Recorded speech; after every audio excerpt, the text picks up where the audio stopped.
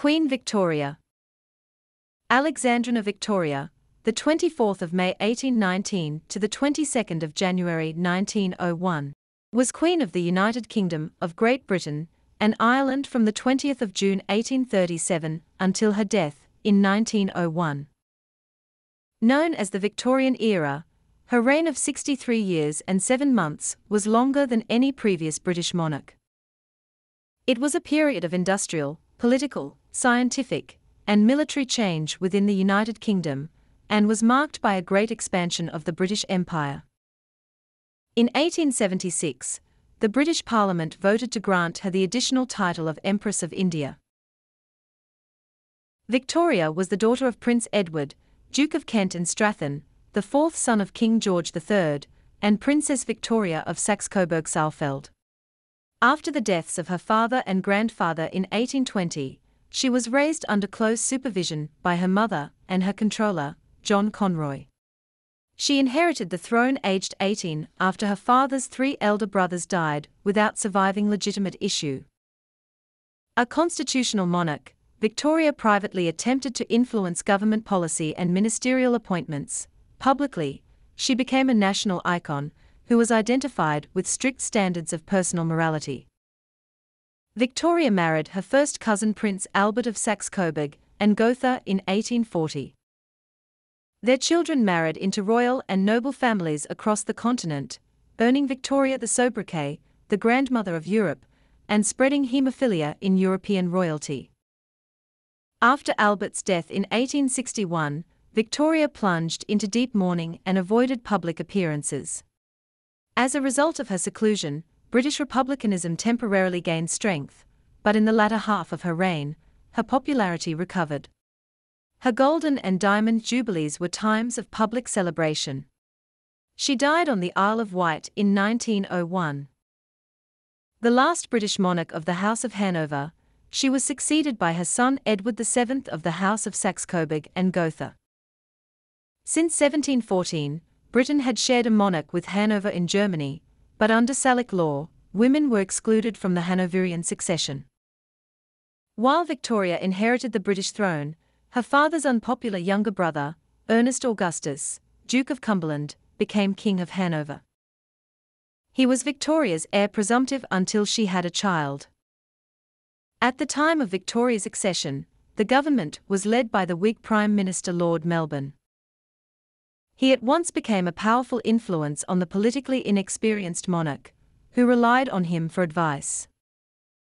Charles Greville supposed that the widowed and childless Melbourne was passionately fond of her, as he might be of his daughter if he had one, and Victoria probably saw him as a father figure.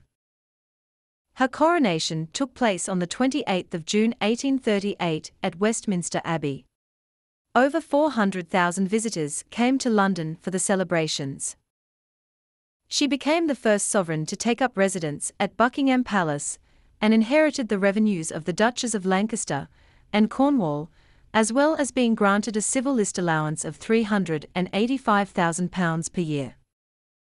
Financially prudent, she paid off her father's debts. At the start of her reign, Victoria was popular, but her reputation suffered in an 1839 court intrigue when one of her mother's ladies-in-waiting, Lady Flora Hastings, developed an abdominal growth that was widely rumoured to be an out-of-wedlock pregnancy by Sir John Conroy. Victoria believed the rumours.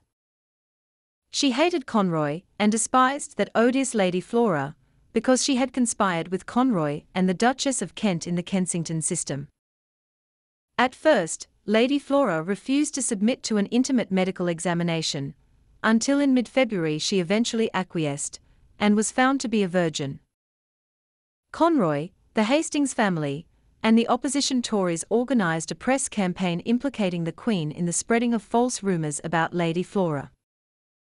When Lady Flora died in July, the post-mortem revealed a large tumour on her liver that had distended her abdomen. At public appearances, Victoria was hissed and jeered as Mrs. Melbourne. In 1839, Melbourne resigned after radicals and Tories, both of whom Victoria detested, voted against a bill to suspend the Constitution of Jamaica. The bill removed political power from plantation owners, who were resisting measures associated with the abolition of slavery. The Queen commissioned a Tory, Robert Peel, to form a new ministry. At the time, it was customary for the Prime Minister to appoint members of the royal household, who were usually his political allies and their spouses. Many of the Queen's ladies of the bedchamber were wives of Whigs, and Peel expected to replace them with wives of Tories. In what became known as the bedchamber crisis, Victoria, advised by Melbourne, objected to their removal. Peel refused to govern under the restrictions imposed by the Queen, and consequently resigned his commission, allowing Melbourne to return to office. After the Indian Rebellion of 1857, the British East India Company, which had ruled much of India, was dissolved, and Britain's possessions and protectorates on the Indian subcontinent were formally incorporated into the British Empire. The Queen had a relatively balanced view of the conflict, and condemned atrocities on both sides. She wrote of her feelings of horror and regret at the result of this bloody civil war, and insisted, urged on by Albert, that an official proclamation announcing the transfer of power from the company to the state should breathe feelings of generosity, benevolence, and religious toleration. At her behest, a reference threatening the undermining of native religions and customs was replaced by a passage guaranteeing religious freedom. In the 1874 general election, Disraeli was returned to power. He passed the Public Worship Regulation Act 1874, which removed Catholic rituals from the Anglican liturgy, and which Victoria strongly supported. She preferred short, simple services, and personally considered herself more aligned with the Presbyterian Church of Scotland than the Episcopal Church of England. Disraeli also pushed the Royal Titles Act 1876 through Parliament, so that Victoria took the title Empress of India from the 1st of May 1876. The new title was proclaimed at the Delhi Durbar of the 1st of January 1877. On the 14th of December 1878, the anniversary of Albert's death, Victoria's second daughter Alice, who had married Louis of Hesse, died of diphtheria in Darmstadt. Victoria noted the coincidence of the dates as almost incredible and most mysterious. In May 1879, she became a great-grandmother on the birth of Princess Theodora of Saxe-Meiningen, and passed her poor old 60th birthday. She felt aged by the loss of my beloved child. Between April 1877 and February 1878, she threatened 5 times to abdicate while pressuring Disraeli to act against Russia during the Russo-Turkish War, but her threats had no impact on the events, or their conclusion with the Congress of Berlin. Disraeli's expansionist foreign policy, which Victoria endorsed, led to conflicts such as the Anglo-Zulu War and the Second Anglo-Afghan War. If we are to maintain our position as a first-rate power, she wrote, we must be prepared for attacks and wars, somewhere or other, continually. Victoria saw the expansion of the British Empire as civilizing and benign, protecting native peoples from more aggressive powers or cruel rulers. It is not in our custom to annex countries, she said, unless we are obliged and forced to do so. To Victoria's dismay, Disraeli lost the 1880 general election, and Gladstone returned as Prime Minister. When Disraeli died the following year, she was blinded by fast-falling tears, and erected a memorial tablet placed by his grateful sovereign and friend, Victoria R.I. In 1887, the British Empire celebrated the Golden Jubilee of Queen Victoria. She marked the 50th anniversary of her accession on the 20th of June with a banquet to which 50 kings and princes were invited. The following day, she participated in a procession and attended a Thanksgiving service in Westminster Abbey. By this time, Victoria was once again extremely popular. 2 days later, on the 23rd of June, she engaged 2 Indian Muslims as waiters, one of whom was Abdul Karim. He was soon promoted to Munshi, teaching her Urdu and acting as a clerk. Her family and retainers were appalled, and accused Abdul Karim of spying for the Muslim Patriotic League, and biasing the Queen against the Hindus. Equerry Frederick Ponsonby, the son of Sir Henry, discovered that the Munshi had lied about his parentage, and reported to Lord Elgin, Viceroy of India, "The Munshi occupies very much the same position as John Brown used to do." Victoria dismissed their complaints as racial prejudice. Abdul Karim remained in her service until he returned to India with a pension, on her death. Victoria's eldest daughter became Empress Consort of Germany in 1888, but she was widowed a little over 3 months later, and Victoria's eldest grandchild became German Emperor, as Wilhelm II. Victoria and Albert's hopes of a liberal Germany would go unfulfilled, as Wilhelm was a firm believer in autocracy. Victoria thought he had little heart or Zartgefühl, and his conscience and intelligence have been completely warped. Gladstone returned to power after the 1892 general election. He was 82 years old. Victoria objected when Gladstone proposed appointing the radical MP Henry Labouche to the cabinet, so Gladstone agreed not to appoint him. In 1894, Gladstone retired, and without consulting the outgoing Prime Minister, Victoria appointed Lord Rosebery as Prime Minister. His government was weak, and the following year Lord Salisbury replaced him. Salisbury remained Prime Minister for the remainder of Victoria's reign. On the 23rd of September 1896, Victoria surpassed her grandfather George III as the longest reigning monarch in British history. The Queen requested that any special celebrations be delayed until 1897, to coincide with her Diamond Jubilee, which was made a festival of the British Empire, at the suggestion of the Colonial Secretary, Joseph Chamberlain. The Prime Ministers of all the self-governing dominions were invited to London for the festivities. One reason for including the Prime Ministers of the dominions and excluding foreign heads of state was to avoid having to invite Victoria's grandson, Wilhelm II of Germany, who, it was feared, might cause trouble at the event. The Queen's Diamond Jubilee procession on the 22nd of June 1897 followed a route 6 miles long through London, and included troops from all over the empire.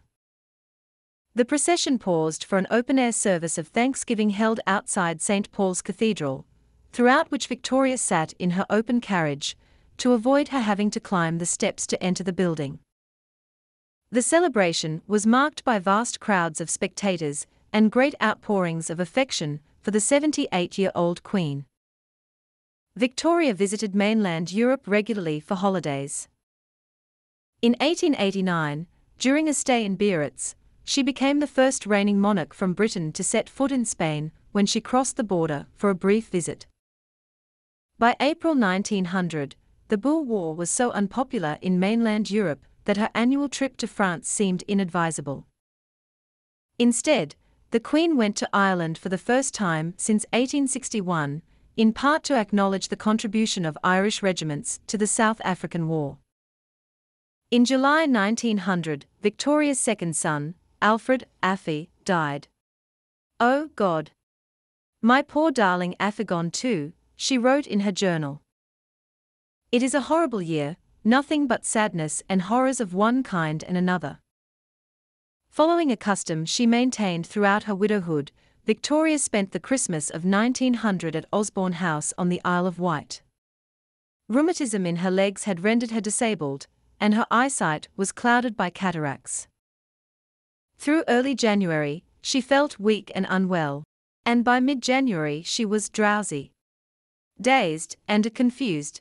She died on the 22nd of January 1901, at 6:30 in the evening, at the age of 81.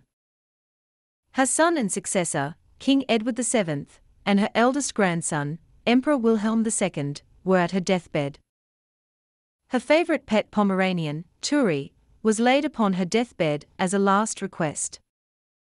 In 1897, Victoria had written instructions for her funeral, which was to be military, as befitting a soldier's daughter, and the head of the army, and white instead of black. On the 25th of January, Edward, Wilhelm, and her third son, Arthur, helped lift her body into the coffin. She was dressed in a white dress, and her wedding veil.